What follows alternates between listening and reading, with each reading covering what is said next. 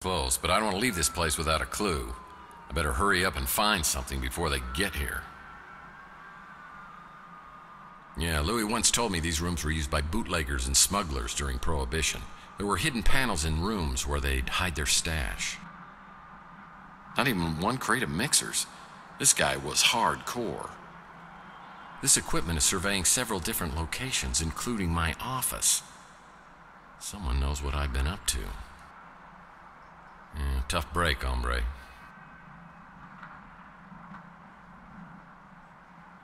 Not even one crate of mixers. Not even one crate of mixers. This guy was not even one crate of mixers. This guy was hardcore.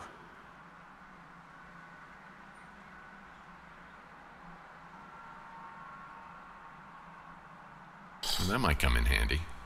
Must be the poor guy's wallet. Strictly speaking, I would never encourage anyone to break the law, but those sirens are getting awfully close, and a life sentence for a machine can last a very long time. So move! Nice to meet you, Maldonado. I'll need to find a computer whiz to break the encryption on this memory stick.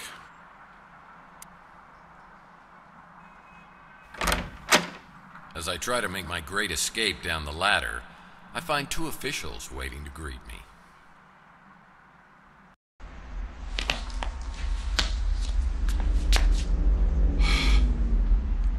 Hello, boys. Well, if it isn't Tex Murphy, what were you doing in there?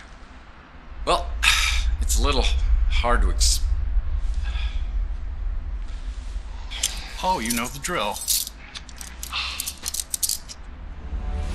I was really trying to get my hands on that surveillance equipment. Maybe I could see exactly what happened to me. Now the only way I'll find it is if New San Francisco's finest decides to play ball with me. I don't know where they'd start now, but I'd better polish up on the old Murphy charm.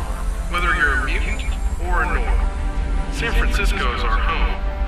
Be a part of the solution to crime. You see something suspicious, please report it to the NSFPD immediately. Make it quick, Murphy. I got about 1 million things to do. And wasting time on you ain't one of them. Didn't take you long to get in trouble, did it? You here to turn yourself in?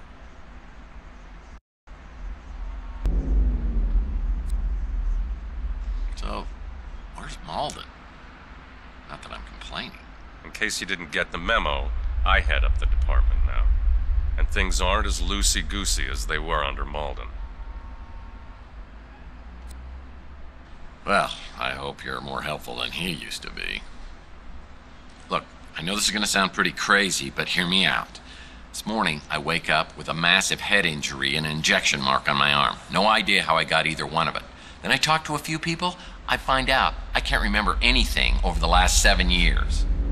You're right, it does sound crazy. But go on. The thing of it is, my last memory is of me and my lady friend getting shot. Your lady friend, that was, Chelsea Bando?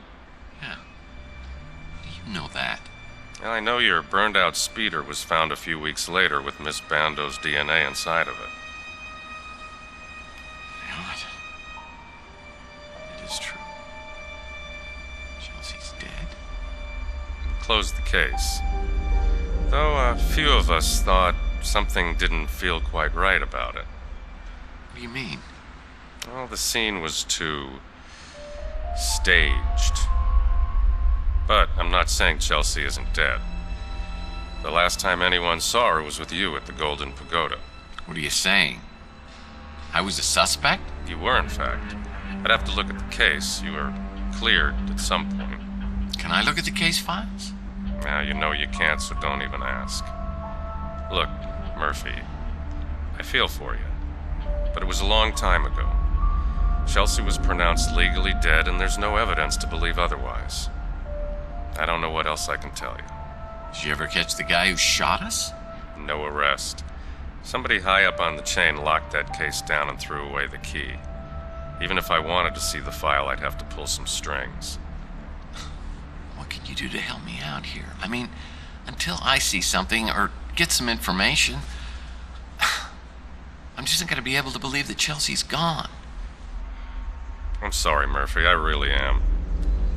If you can find me some new clues on the case, I'll do what I can to get it reopened. That's the best I can do for you. Good luck. No. I don't believe it. My gut tells me she's still alive. But I'll find out one way or the other. So why is it you think I came down here to turn myself in? Well, we just found you at a crime scene with a dead body. That dead body happens to be Carlos Maldonado, a PI working the same neighborhood as you. Is that your way of intimidating the competition?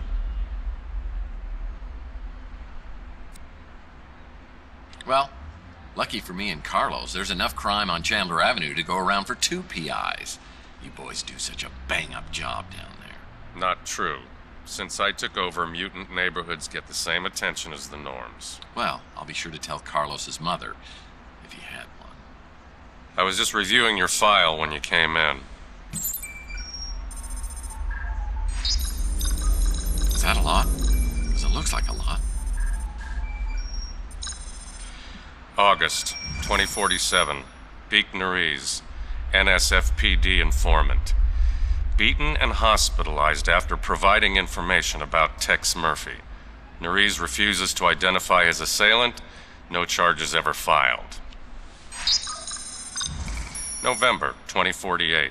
Surveillance video shows suspected extortionist Jen Lee leaving the Golden Pagoda with Tex Murphy, never to be seen again.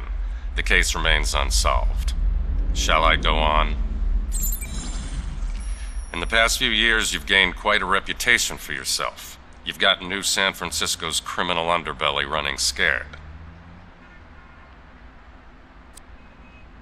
Well, I find that hard to believe, but it's nice of you to say.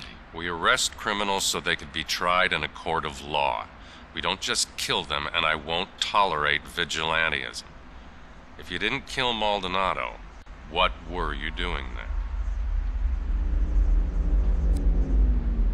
I just found out he was spying on me.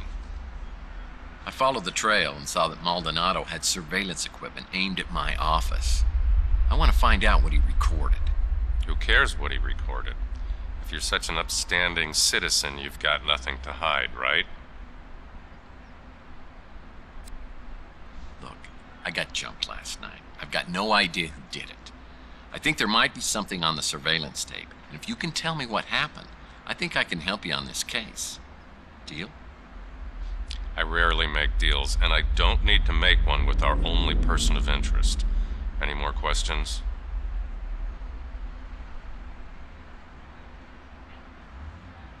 I'm not sure what to think of you, Murphy. I have no evidence of an abduction, just a dead body and only one person of interest. It might be in your best interest if you could find out what happened. That whole neighborhood seems to attract more than its fair share of trouble. As far as the coroner and the commissioner were concerned, finding Chelsea's remains in your speeder were enough to pronounce her legally dead. She's an investigative reporter at the Bay City Mirror, one of the less obnoxious ones. I'm not allowed to let you see it. I know Maldonado was a dirtbag, but unless it's in self-defense, killing somebody, even a dirtbag, is a crime and will be prosecuted.